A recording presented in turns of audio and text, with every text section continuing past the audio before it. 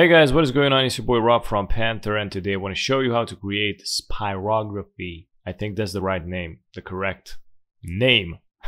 But anyways, if you're new on the channel, don't forget to subscribe and hit the notification bell so you get updated with new daily tutorials.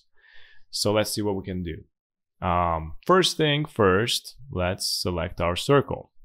The ellipse tool, press Shift plus Alt and create your own circle. Make sure the stroke is, the stroke is selected. Let's increase the size. Actually, the ring, this one is too big a little, so I'm gonna scale it down and zoom in. Yeah, this should be good. I gotta go to the effects. This, what is that? Distort and transform and Zig Zag. Click previews. I can decrease the reach per second, or what is that, to 1. I gotta go not to 0, to 1, and click smooth. The size is gonna be around this,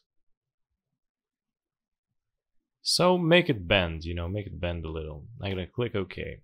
I'm gonna create a new copy because I always do.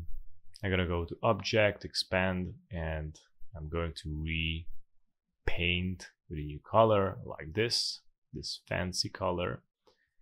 From here, I'm gonna go to the Rotate tool and double click on it.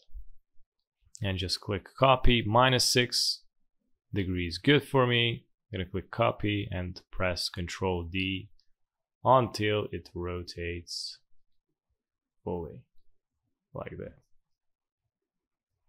And now we have a spirography, or what is that called? Circle, in a different way. So yeah, thanks for watching. Don't forget to like and subscribe, and have a great day. Bye bye.